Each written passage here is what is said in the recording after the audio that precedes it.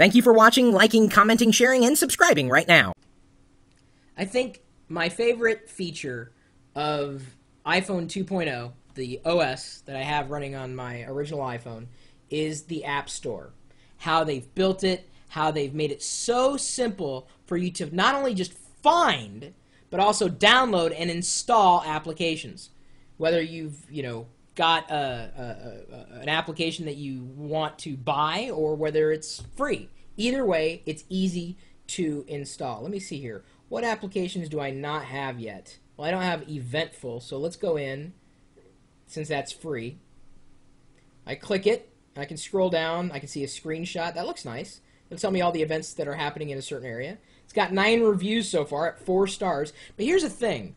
You got to ignore the star ratings, I think, in the iPhone store, or I guess the App Store, or just really iTunes in general, because a lot of them are idiots. The people that leave reviews, like one guy gave it like 1 star. He says, "Oh, I'd like this, but I can't afford it." It was like a $5 app. I'm like, dude, if you can't afford a $5 app, you can't afford an iPhone or an iPod Touch to begin with. So he gave it a 1 star, even though it wasn't warranted at all. So ignore the ratings you see there and just go by reviews that you find on the web. So up here, it says the price is free. So I'm going to press free. And then it changes the button to install.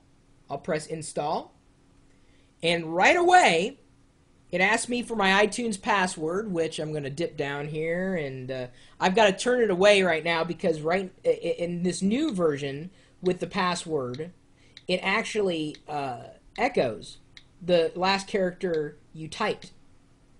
And so that is potentially a little bit good, a little bit bad. I think probably more bad than good. So right now it's downloading and installing the Eventful application. It pops you back into your, well, I guess your springboard. Is that what they call this thing? I don't know, your menu in the iPhone.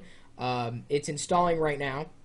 When I sync it back with iTunes, it should pick up that I already have this app installed.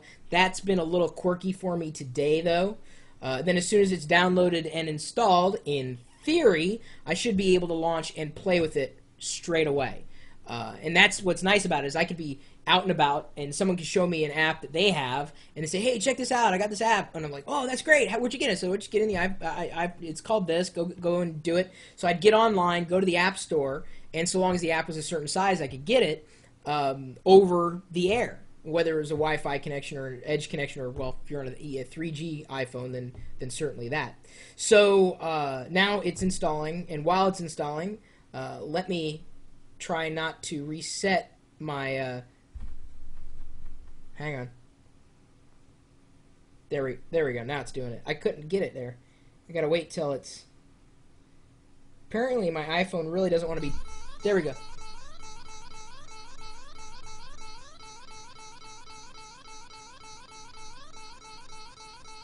You think that's funny?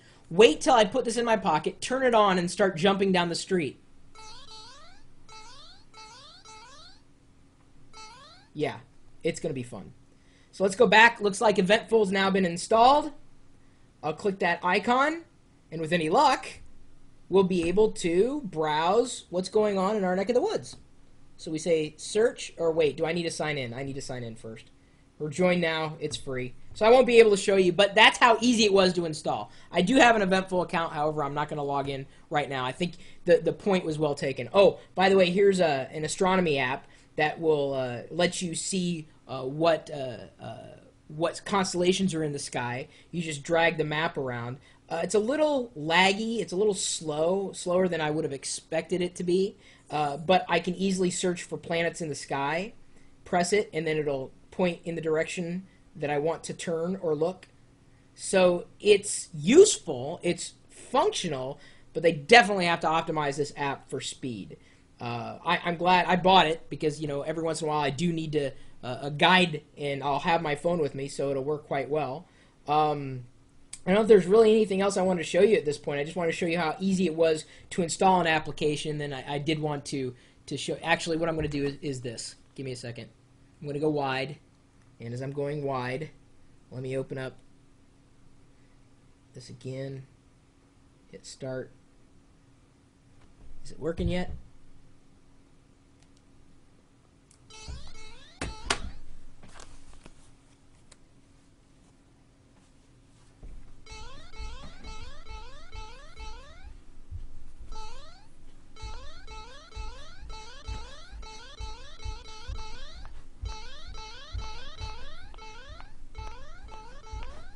Now it's fallen into my pocket.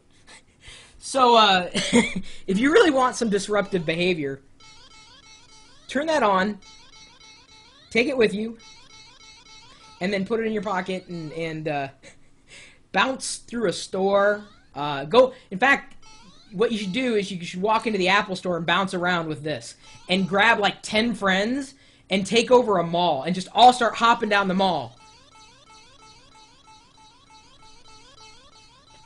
It's a free application. I love it. World 9. You have to download it. Free. Available at Apple's App Store in iTunes 7.7 or higher. Anyway, I wanted to show off how easy it was and how fun an iPhone could be. If you have any other tips, tricks, tweaks, apps to pass along, my email address is chris@pirillo.com.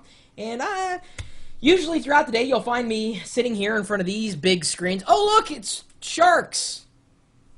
Can you see the sharks from that far away? I don't know if you can. I may have to turn the screen there. Now, can you see the sharks? They're swimming here. Love my screensavers. Love my screens. Love my iPhone, and I love you too. So stop by. Say hello. Chat it up with the rest of us geeks at live.pirillo.com. We'll you later.